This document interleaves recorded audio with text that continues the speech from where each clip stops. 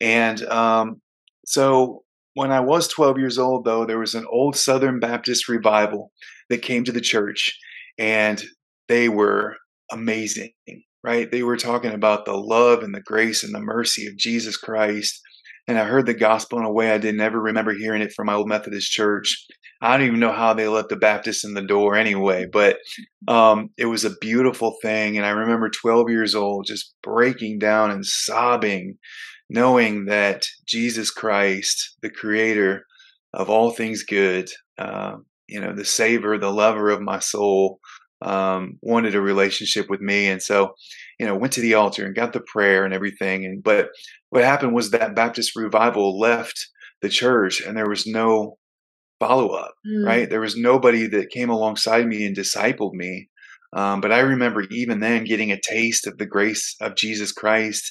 And I knew that Baptist revival was going to be in town one more day. And so I went to school the next day and I told everybody, I was like, y'all got to come to this Baptist revival because I heard about this guy named Jesus in a way I've never heard about him before, and I brought friends with me the next night, and it's so funny to look back at it now and say, "Wow, God created me to be an evangelist even back then. Like that was my calling, and I was so excited. But they went away. The feeling went away, and oftentimes I think we base our relationship with Jesus on a feeling. And I didn't have anybody to come alongside me and say, "Well, even though that feeling is gone now." Now it's time to get to work and get some of the meat and potatoes and study your Bible and pray and and go with the ups and downs in life. And so That's good. yeah, so, um, I remember looking back now, I know what it was. I had a God-sized hole inside of me, right? I wanted to fill it with, a father figure, which I think can be good in some regards if they're discipling you and moving you towards a relationship with Jesus, but I didn't have that. So this God-sized hole inside of me was hungry. So when I was a kid, and I remember as early as kindergarten, I was the class clown, right? Like whether it was positive attention or negative attention, I was, getting the attention of the class and the teacher. Yeah. And that happened all the way up until about fifth grade. And in fifth grade, I tried alcohol for the first time and smoked weed for the first time. And I remember those 2 things, putting those in my body and saying, "Wow, this is what I've been looking for my whole life." Like, I have finally arrived. Like, I feel comfortable in my own skin. I don't feel like I've gotta, you know, put anything else inside me to make me feel whole, but Yeah. so it started with that, from the time I was 12 to all the way until 27. um, I Mm. was out there looking to fill a God-sized hole that only God could fill.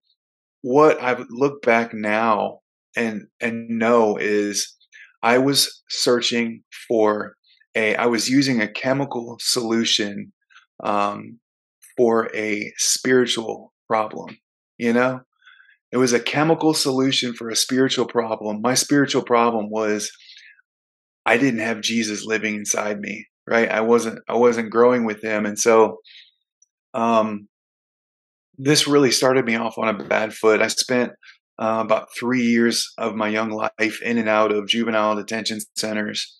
And the last one I was in, I went to a boys' like penitentiary for truancy and just like having marijuana on me at school and stuff. And so I spent a year there when I was 15 to 16, and I got my GED in December of 2001. And when I got out, I wanted to get as far away from my mom as I could because like, I loved her, but I was searching for something else. Like, I was such in a hurry to grow up, and so, we had been living in Northwest Indiana, and, I had my GED now, so I was like, "Hey, mom, I wanna go to college in Chicago." And, so went up to the college and actually, met a girl while I was up there, and she had a roommate, they were looking for a roommate, and my Christian mom let her 16-year-old son move in with 2 females. We were like we were like the real Three's Company, um, and it was crazy, but there I gained a daily, marijuana habit, alcohol habit, and then that's when I discovered cocaine. And so, 16 years old, I had a horrible cocaine habit and started getting paranoid from that. So I traveled all over. I went to LA and just like got in a car and went, left school, left my apartment, and just was on a journey to try every drug I could try. When people ask me like, "What was your drug of choice?" I was like, I say, "What do you get? What did you have?" Yeah. I really feel like I was a garbage can. Yeah. Um, and Wow. so I found myself in Phoenix, Arizona, when I was 19 years old, and that was where I was like, I'm going to stay here because it's easy and it's cheap to get drugs because it's so close to the border. And so I spent the next several years of my life with a daily crystal meth habit, and then I discovered heroin one day, black tar heroin. And, I always people always say, "Well, I would never do that." And I say, "Yet," right? You Yeah. wouldn't do that yet, because I said that I would never try the needle. Um, but somebody told me, "Hey, you can eat heroin," right? So I started eating it. That took the fear off heroin. They said, "You can snort it." Then they said, "Hey, you can muscle it. You can put it in your arm." And I was like, "Well, that's not that bad." And so I started doing that, and then that took the fear off the needle, and before I knew it, I found myself, Yeah. shooting heroin in my veins, and that was where my life went really, really dark.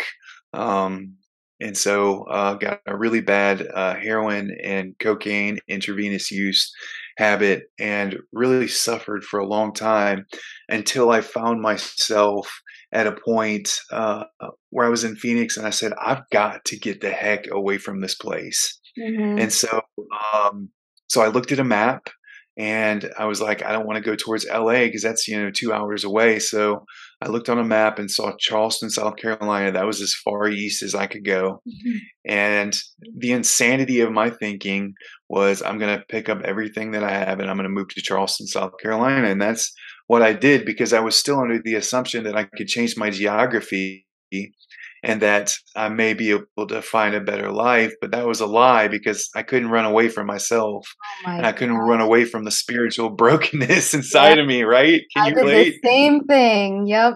I totally hear you.